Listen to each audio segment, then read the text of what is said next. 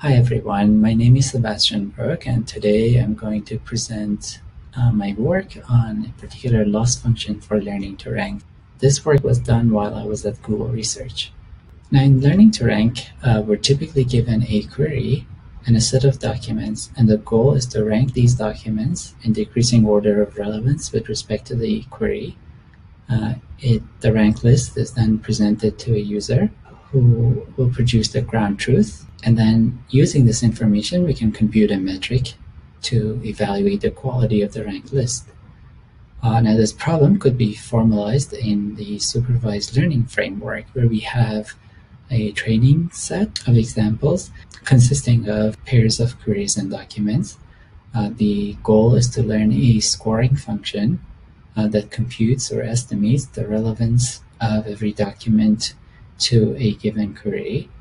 Once we have these scores, these induce a ranked list, which then could be used to compute a ranking metric such as NDCG or MRR. So that would be the quality of the function that we're learning.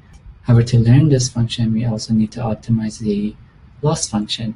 But because ranking metrics are typically piecewise constant, we use a differentiable surrogate loss and optimize that loss to learn our scoring function.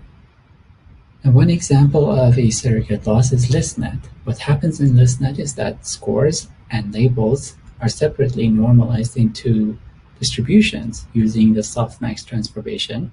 And now that we're given two distributions, we can compute the distance between them using cross-entropy. Another example is lambda-mart, where we don't have a loss function per se, but we design the gradients to consist of terms, a product of terms such as these. One is a pairwise misclassification error, and the other is the change in metric where we swap two of the documents in the ranked list but fixed everything else. So some of the difficulties with lambda-mart in particular and learning to rank loss functions in general include the fact that there is no clear link between the objective that we're trying to optimize and the ranking metric that we would like to optimize. In the case of lambda-mart, it is also challenging to optimize the ranking objective jointly with other objectives of interest in a multi-objective optimization problem. The lambda-mart loss itself is quite costly to compute, and it is tied to the hypothesis space of gradient-boosted regression trees. And so the question is, can we find a loss function that has better theoretical and empirical properties? So it turns out that if we looked at the ListNet loss, but instead of normalizing labels using softmax, if we adopted this particular normalization function, then it can be shown that the resulting loss function is actually a convex upper bound on NDCG if the relevance labels are binary. In this work, we extend that framework to include the more general setup where we have graded relevance. And it turns out if labels are normalized using this function, which utilizes a term that resembles the gain function in NDCG, then the resulting loss function is actually a bound on NDCG in this more general setup. And so for proof and analysis, you can refer to the paper. By comparing this modified cross-entropy loss with lambda-mart, we can also show that one, the cross-entropy loss is cheaper to compute, and further that it's a simple function, implying that it is not as susceptible as lambda-mart to noise in the input. So we're going to study this in our experiments. In our experiments, in order to enable a fair comparison between the various methods, we're going to fix the hypothesis space to gradient-boosted regression trees.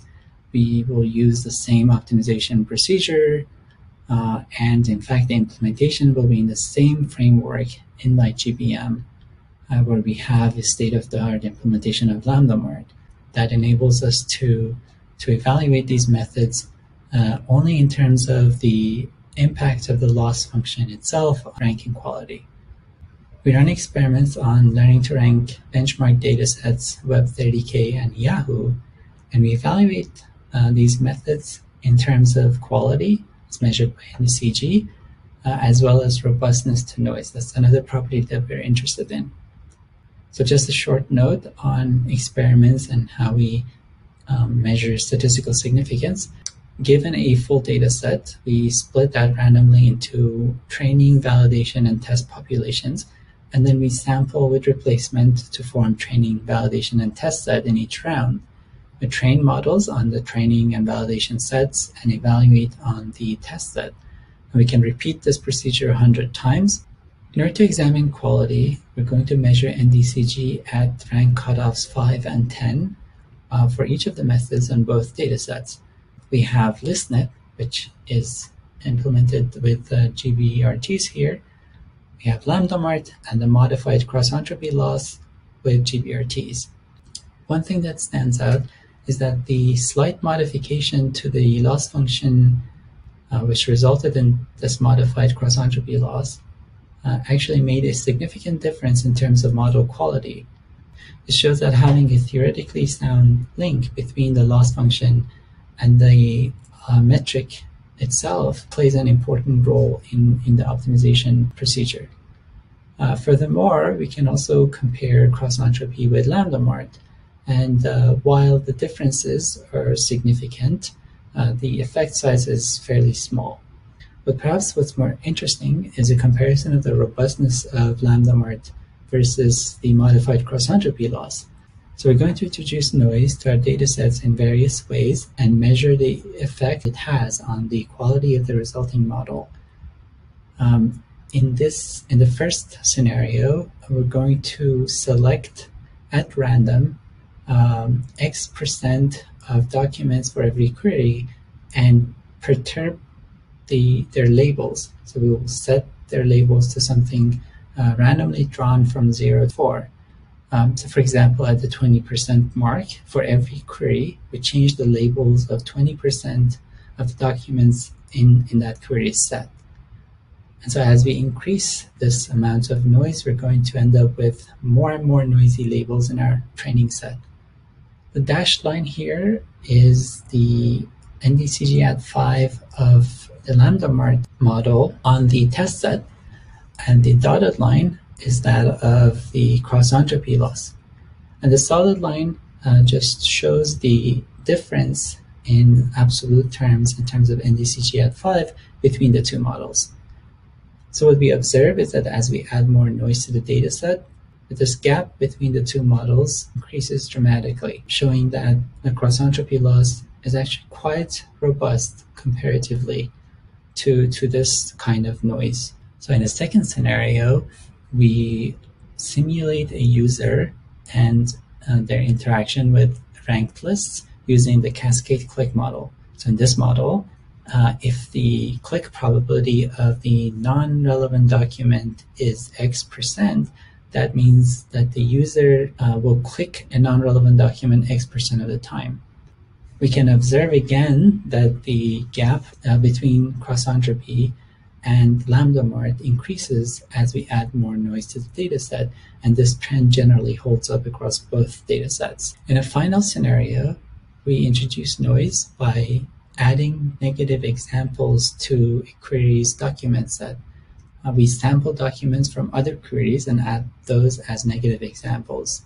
It can be again observed that as we increase the level of noise, the gap between LambdaMart and cross-entropy increases dramatically. While the drop in performance of the cross-entropy model is significant, it is not as dramatic as that of LambdaMart. So what we've shown today, and there's a lot more detail and discussion in the paper, is that we have a loss function that is a bound on NDCG, and so it's theoretically sound.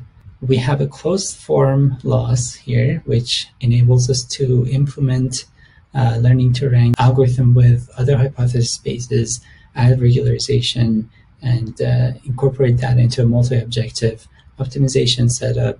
It is cheap to compute, and finally, and perhaps more interestingly, it is robust to noise in click data sets as well as in labels in general. And with that, I'd like to thank everyone for watching my presentation. The code for the loss function is available now in LightGBM's official GitHub repository. You may also find the code to rerun experiments from this study at this link.